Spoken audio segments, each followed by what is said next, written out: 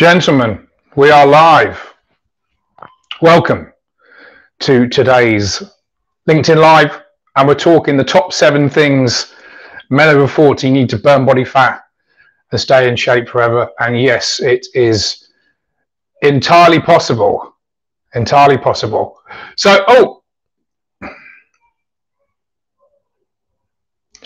sorry, I just thought I'd stop recording there. Hopefully this is still recording. If you can see me, gents, let me know where you are in the world.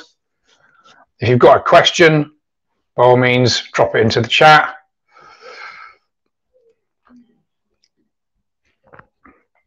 Let me know where you are. Anyone joining us? Anyone joining us? If you've got questions at any time, drop it into the chat.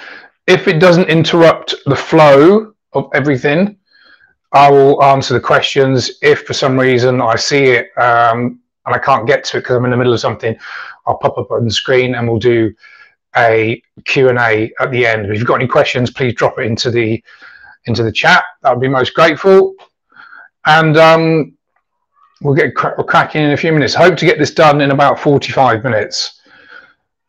Lots to cover. Lots of ideas around mindset, nutrition, training, everything that you're going to need to get in great shape.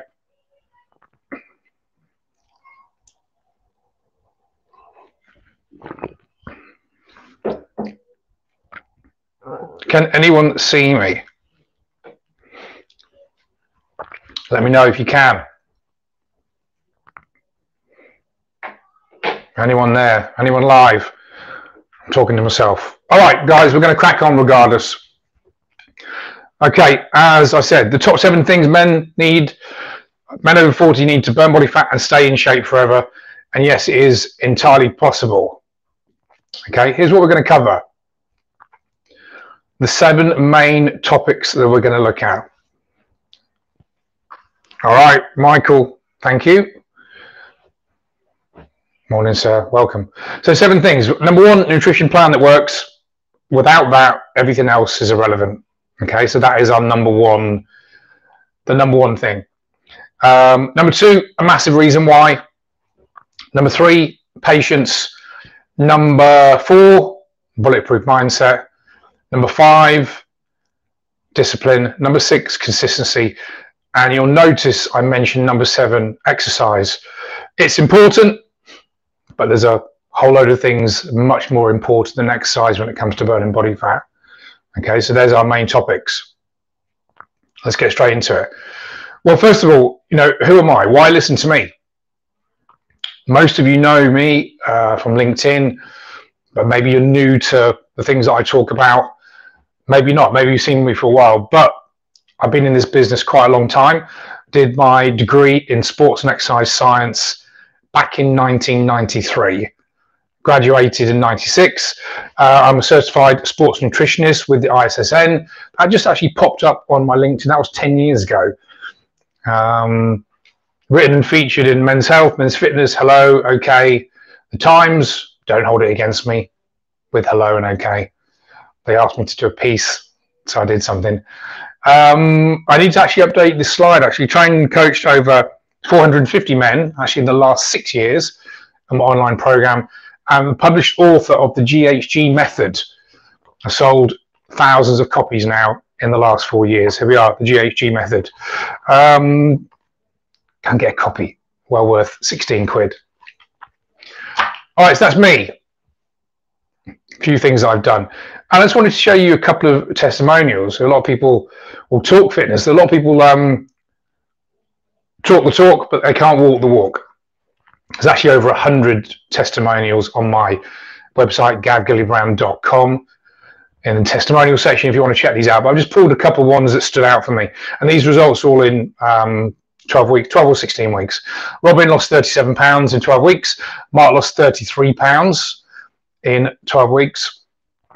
Matt lost 30. Duncan lost 28 pounds. Mike lost 22 pounds. Steve lost 38 pounds, again in 12 weeks. Mike, although only 22 pounds there, was actually an incredible testimonial. It looks a lot more than that. And also, I've got a cheat sheet. If you want a copy of this, chaps, just drop me a message. Just drop me an email, hello@gabgillibrand.com. If you want a free copy of this, it's a PDF with 5 very important weight loss hacks. It's kind of some of the stuff that I'm going to talk about today. There's a few different things, there's a few programs, a few other ideas I cover in my coaching program.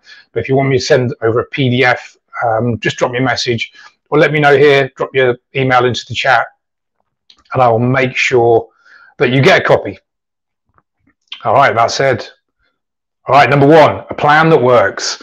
Now, I know this sounds bloody obvious, but I see so many people, excuse me, being super motivated and disciplined and driven, but they're not following a plan, 1, that's going to work, and 2, that's sustainable.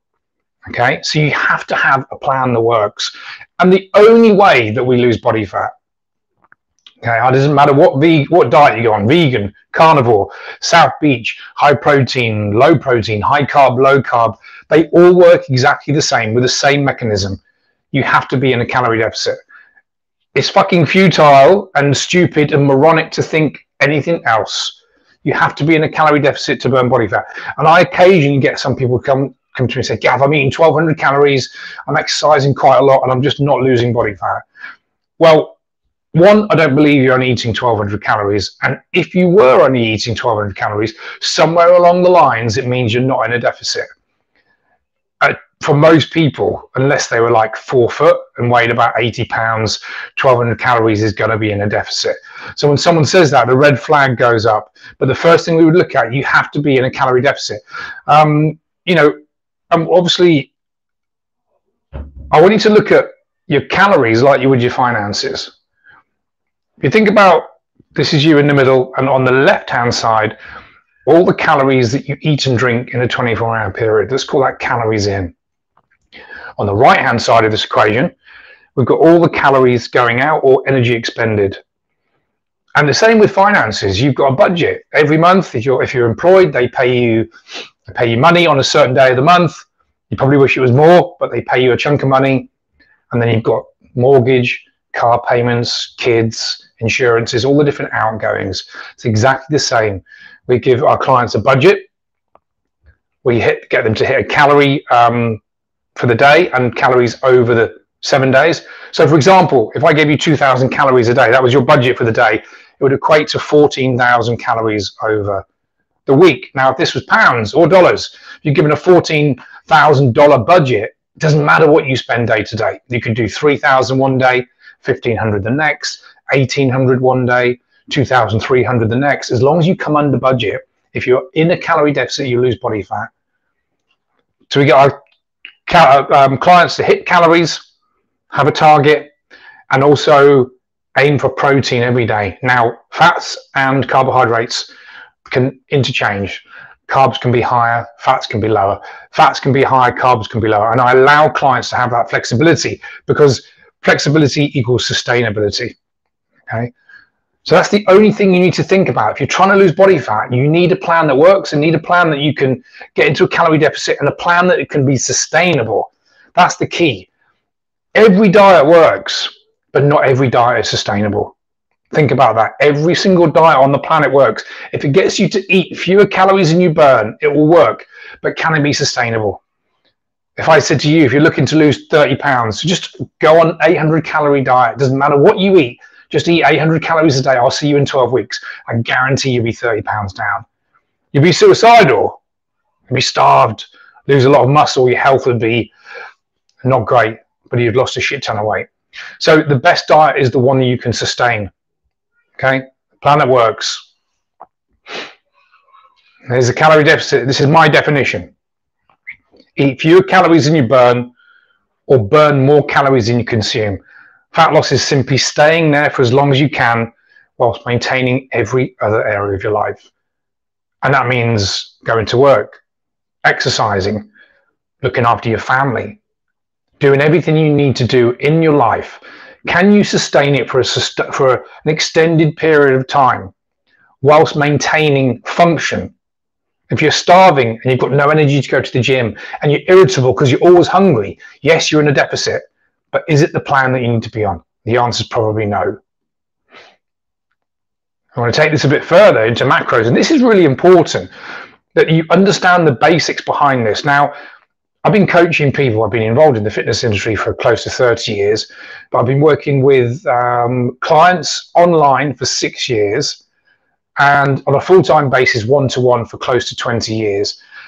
And in all that time, there's probably been a handful of people, and I mean a handful, like 4 or 5 people, that when I've asked them, do you know how many calories are in a gram of carbohydrate, protein or fat or even alcohol, they've actually known the answer.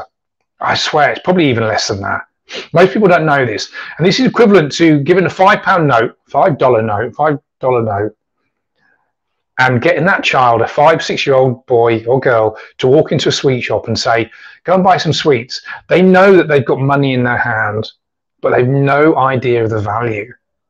And this is why most people struggle with, well, find it easy to gain weight and struggle with losing weight and maintaining that weight, because they've got no idea of the value. Nearly everyone I work with does not know there's 4 calories in a gram of carbohydrate. That's like saying, well, how much is a $5 bill worth? And you as an adult, well, no idea. I can buy something with it, but I've no idea what it's worth. That's exactly the same with fucking calories, okay?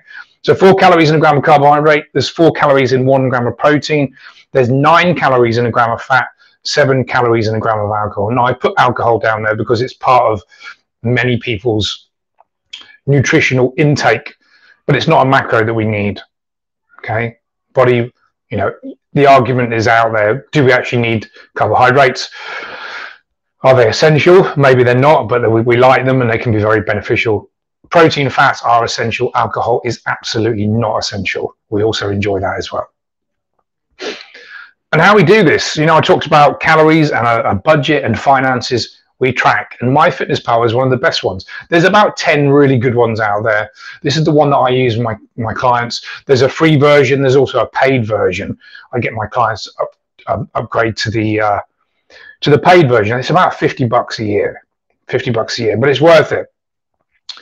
Definitely worth it. So we track our calories, give everyone a budget each day, a daily budget and a weekly budget, just like you would your finances. And I want you to get out of the idea that tracking calories is a bad idea.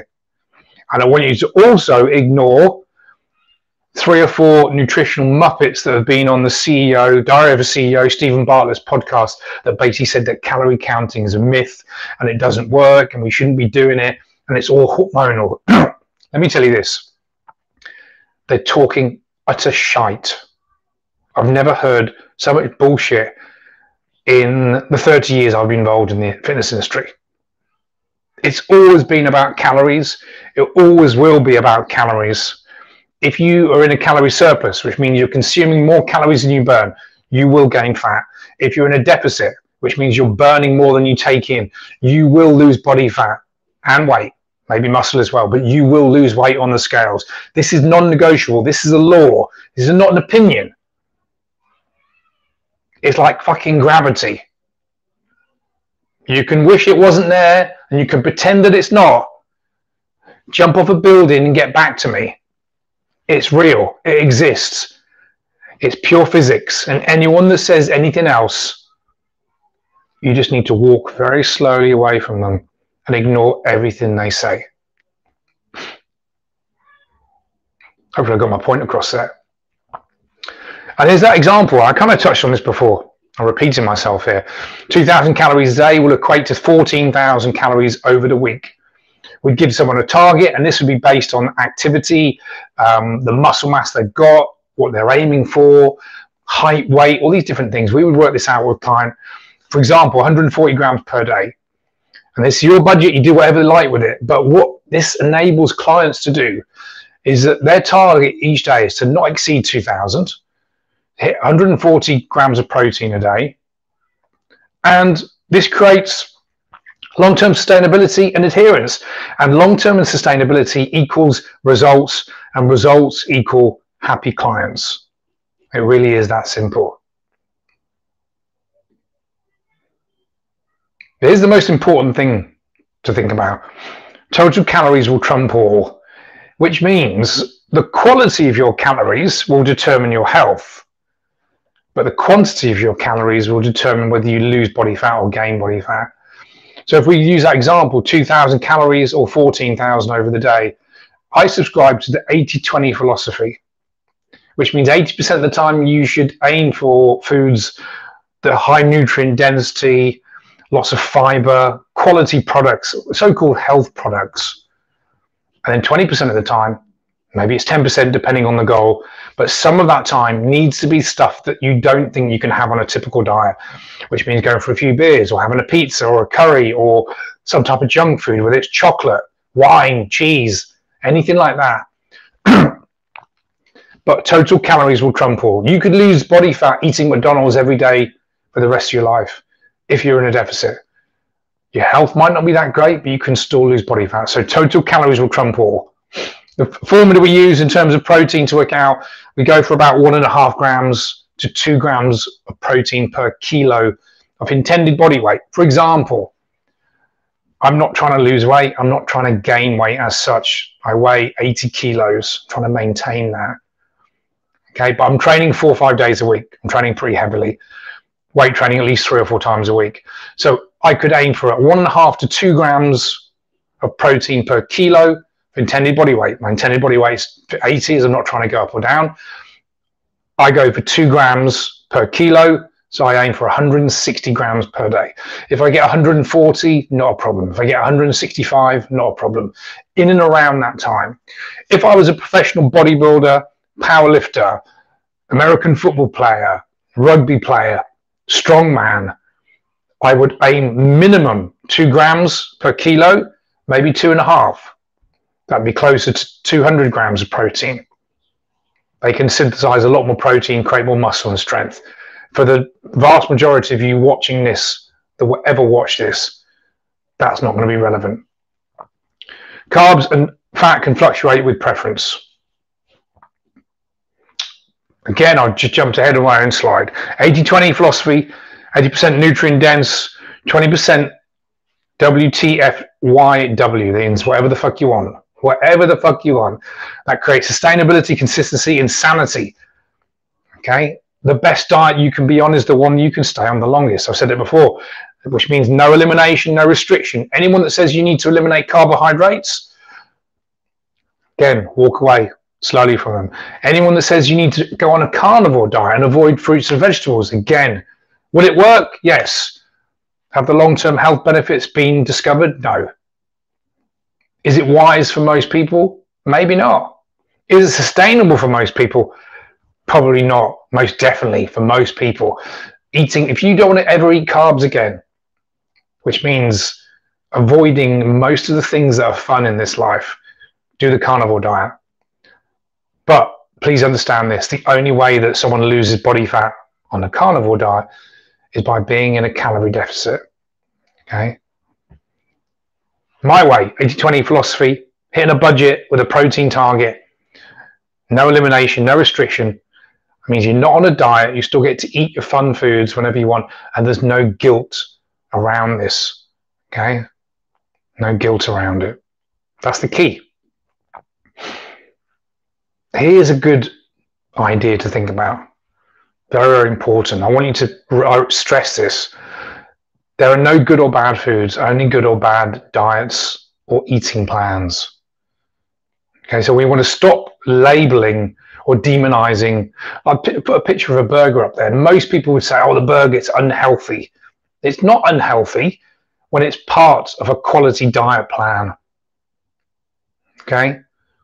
Maybe it's got 500 to 1,000 calories, depending on the size of the burger, the sauces, the mayos, whatever, the cheese.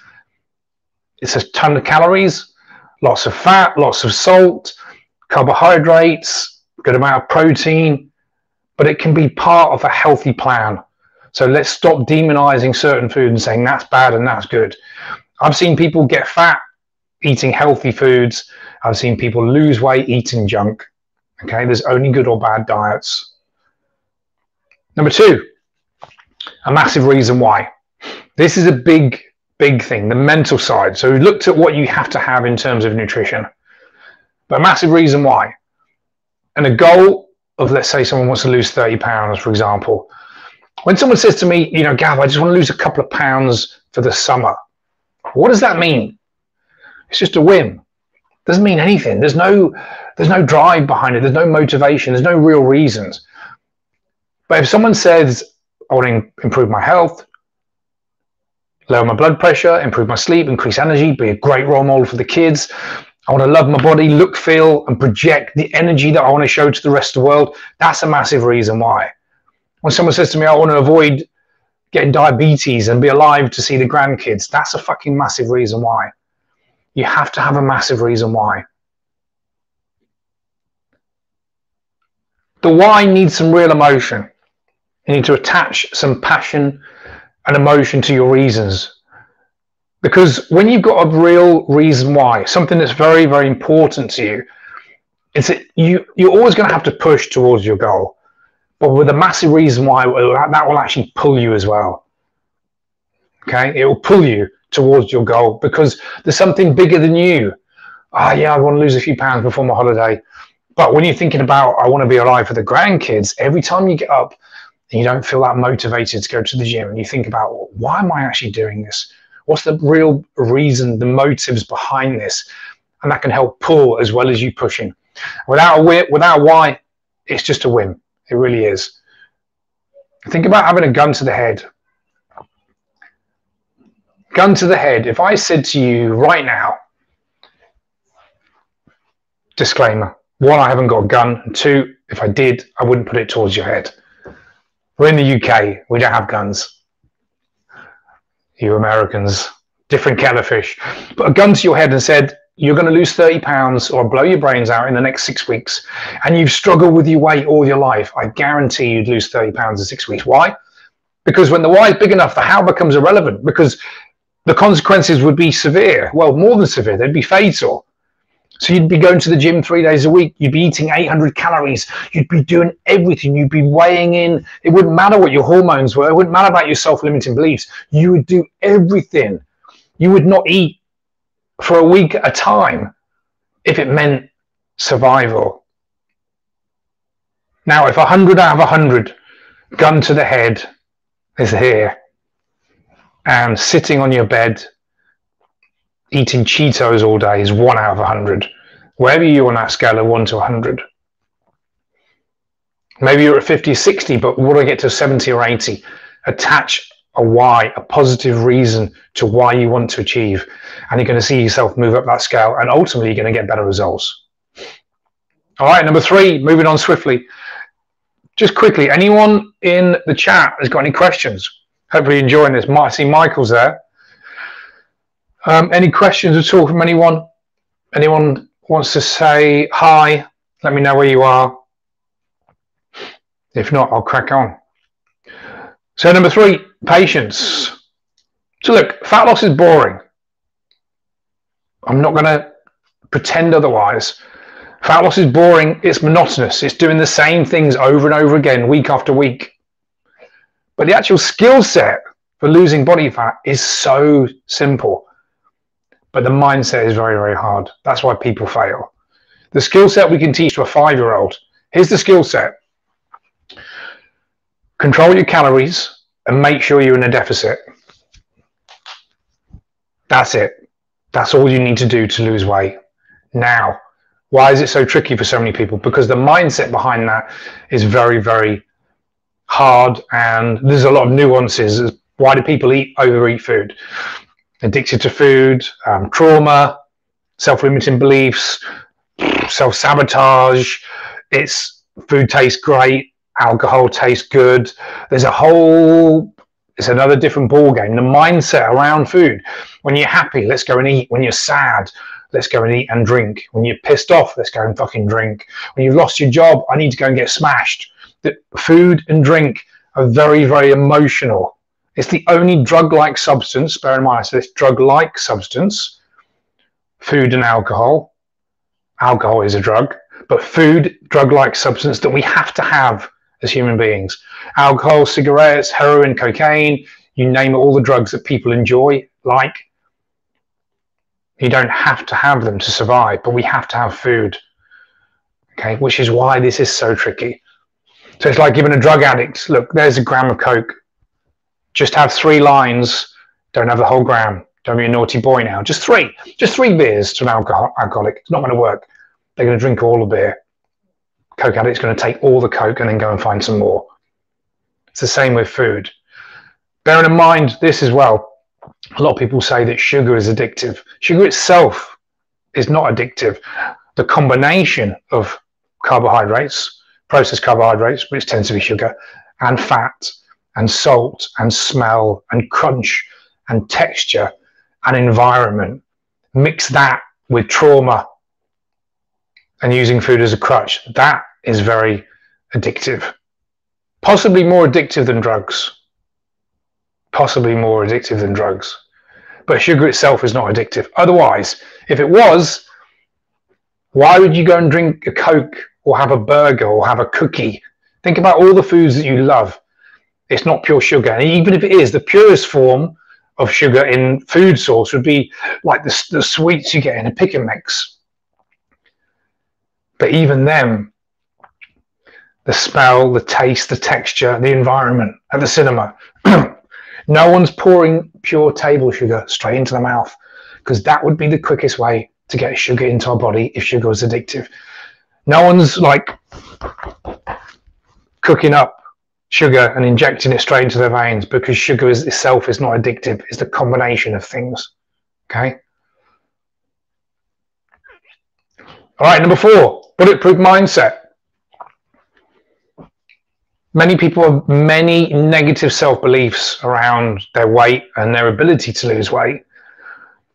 The truth is, we weren't born overweight.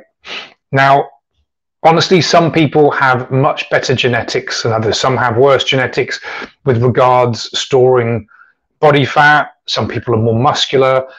There is a certain genetic component to this for sure. That said, there's no fat people in a famine, regardless of genetics. If you're overweight, if you're overweight and obese, it's because you've eaten more calories than you need to burn for an extended period of time. The problem is when someone is very, very overweight or obese, they've got a lot of negative self-beliefs. Very often they've tried things before and it's not worked. So they've almost given themselves evidence that they can't lose weight. They've tried everything before. Carbohydrates, I just blow up.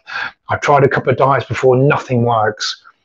Well, they may have tried 2 or 3 things before. They might have tried 30 things before, but they haven't tried the right thing for a consistent period of time. It doesn't matter how much effort or how much motivated they were, not going to work. So very often people give themselves evidence as to why diets won't work. So they've got negative self-beliefs, which leads into self-sabotage and then poor self-esteem.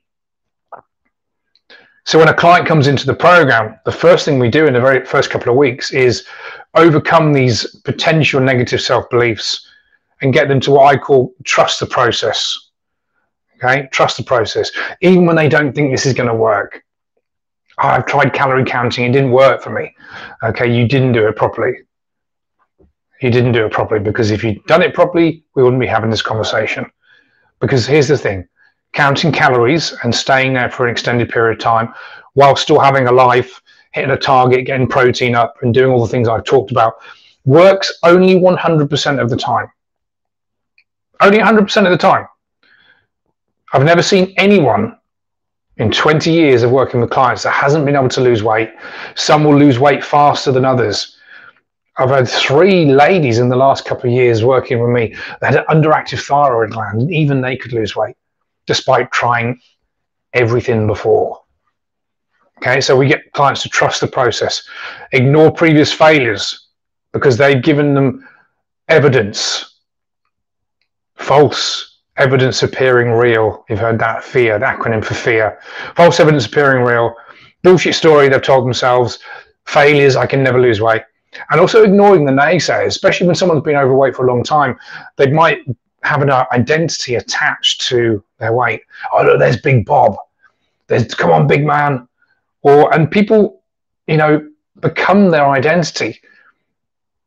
I've had people that have been scared to lose weight because they think they won't be the jovial character when they're out with their friends. And they've also, when every time they go on a diet, everyone says, oh, Bob, you're never going to be able to lose weight. You've tried everything before. Why bother? So they quit too soon.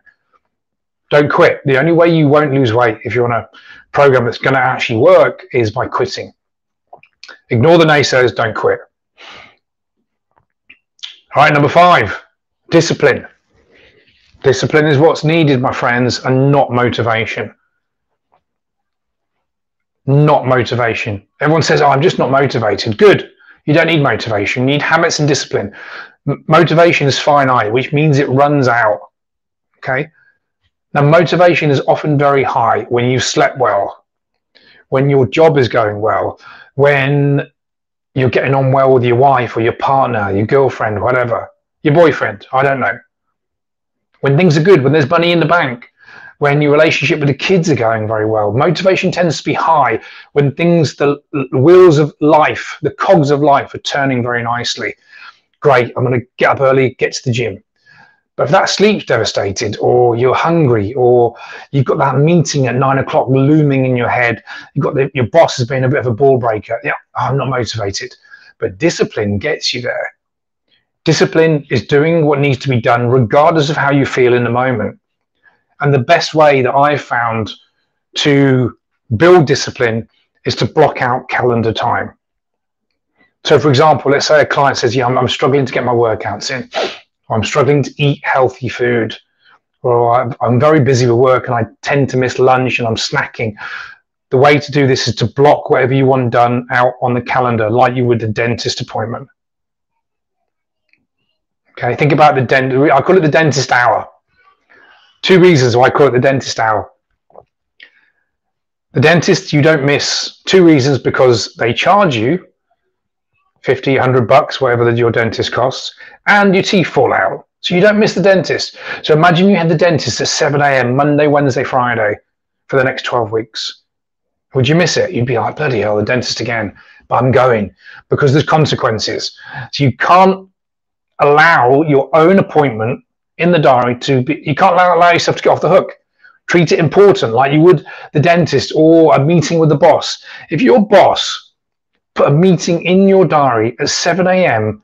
5 days a week for the next month, apart from him being a bit of a prick for doing that, but if he did, or if she did, would you be there? The answer is 100% yes. Why? Because if you didn't, your job would be in jeopardy. That's the way you need to look at your own health, your own nutrition, your own exercise. It's important. Discipline around your own health. Don't let yourself off the hook. Oh, I'll just hit that snooze, I'll go tomorrow. No. I'm a bit tired, I've got a sore leg. Get your ass up, get to the gym, do the things you said you were going to do, block out that calendar time. Screw motivation, focus on discipline and habits. Is this helping, guys? Anyone in the questions? Anyone in the chat? Drop anything in. If not, we'll crack on. All right, number 6, consistency. Very often a client will come into the program and they're not getting the results they want, and it will all come down to being consistent, because a lot of people have the mindset, well, I'm going to go to the gym 5 days a week, and then in the second week they don't go anything. It's better to go 2 or 3 times a week and have consistency. Slow and steady wins the race with consistency. Fat loss, as I said, is boring, it's monotonous. It's doing the same things over and over again for an extended period of time, 12 weeks, 24 weeks, 48 weeks, a year for a lot of my clients. So it's not about going in 100% all or nothing, but doing the slow, steady things consistently for an extended period of time. Consistency is what we need. 7. And on to exercise. And I've broken this down into 3 parts. We'll look at steps per day, resistance training, and cardio. And I'll tell you why I think we need all 3. So I get all my clients to do between 5,000 and 10,000 steps a day. And this is before we would even look at the gym, before we look at the Peloton, before we look at weight training, swimming, dancing, whatever their choice of exercise may be or their preference. And because going for a walk or steps is what I call the low-hanging fruit. There's no barrier. If you can walk, you don't need any gym kit. You don't need to put your trainers on. You don't need any equipment or anything. You can just put the laptop down, put your phone down, whatever you're doing at work, go for a 30-minute walk. You can do that a couple of times a day. Low barrier, it's low hanging fruit, but it's so beneficial. The mental health benefits are fantastic. Fresh air, oxygenated blood, put a podcast on, learning, do some calls, make use of that time. It can be a walk in university. Get the steps in, boost your BMR. So not only are we trying to control the calories on this side, giving you a budget, protein target to hit every day, we want to boost that BMR. BMR is basal metabolic rate. This enables you to eat a little bit more food and it gets you into that calorie deficit so much easier. So we have this going on in the background, 5 to 10,000 steps a day. And it's just a random number, but it's just about 30 to 60-minute walking every single day. And it's not a slow crawl, and it's not too brisk. It's at a pace where if someone was walking alongside you, you could have a comfortable conversation with. You have a comfortable conversation. You want to be getting your heart rate up to around 120 to 130 beats a minute. So it could be at different paces depending on your level of fitness. But you know what? Don't look too much into the science. Just get out there, go for a walk. Low hanging fruit before we even look at cardio and weight training or any other exercise. Resistance training. Everyone, male or female, should be doing resistance training 3 times a week. Even if you don't really enjoy doing weight training in the gym, you have to do resistance training only if you want to live a long life. If we look at the 3 pillars of health and the 3 main things that are driving you staying alive as long as possible in good health, longevity, resistance training, a VO2 max, which is the maximum uptake of oxygen that you can take in, basically it's your cardio, and sleep. We're not going to talk about sleep today. Resistance training 3 times per week.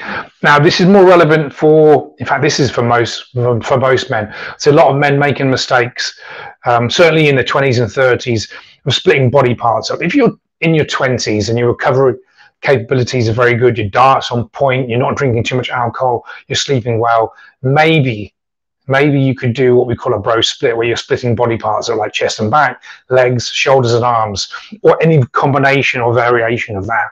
If you're over 30, if you're over 40, 100% 50, you want to be training full body sessions every time. You're going to get more bang for your buck, you're going to build more muscle, increase your metabolism, your recovery is going to be better, you're going to burn more calories.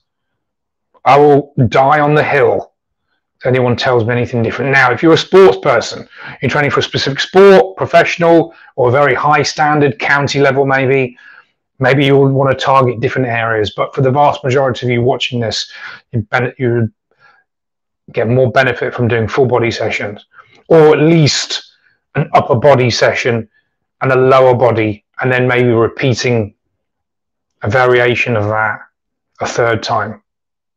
Okay. There's our resistance.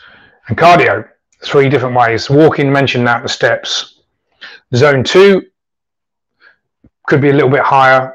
I said about 120 to 130 beats for walking. It's probably a little bit lower than that, to be perfectly honest. Zone 2 is what we call a low intensity steady state, and this is probably usually best achieved on a stationary bike or an incline on the treadmill. I tend to swap between the 2. I do 15 minutes on an incline treadmill, and on a bike about 30 to 40 minutes 2 or 3 times a week. Zone 2, 130 beats per minute. Again, the intensity for some people, the fitter you are, 130 beats per minute is going to be easy. If you're very overweight and out of shape, 130 beats per minute is still going to be fairly challenging. And we've got HIIT, high intensity interval training. That could be jumping, skipping, sprinting, badminton, squash, football, or soccer, as you guys in America, North America would call it. Anything stop-start interval training, circuit training, high intensity. Okay, we want to have a range of everything. We want to get some steps in. We want to have several sessions of low intensity throughout the week. And we want to have 1 or 2 high intensity sessions, which will actually push the heart and increase that VO2. Okay, so there's our cardio. All right, guys, that's it. I said 45 minutes. That's not too bad. That's 40 minutes. We're done. Just to mention this again. If you want a free copy of my cheat sheet, please email me, hello@gavgillibrand.com, and I'll fire that over to you. Anyone there with any questions? And look, if you want more help with this, I'm more than happy to book a 15-minute no obligation call, gavgillibrand.com/book a call. I would love to chat to you. I'm not going to try and sell you anything. I'm just going to find out where you are with your health, your fitness, how much weight you want to lose, what the obstacles are, and then give you a plan. Now, I'll be completely honest with you. Some of you that book the call will want a little bit more. You'll want to learn about coaching, and if that's for you, we can have another conversation about that. But this call, I promise you, is no obligation. I won't try and sell you anything, but I will just help you the best I can to get the best results and get this fat loss going, help you lose that body fat. Right, guys, thanks a lot. If you're listening in live, just didn't want to chat, thank you for being here. If you're watching the recording, hopefully you enjoy this.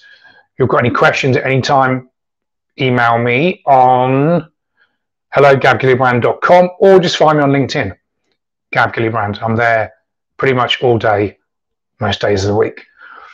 On that note, have a great Wednesday evening, guys. All the best.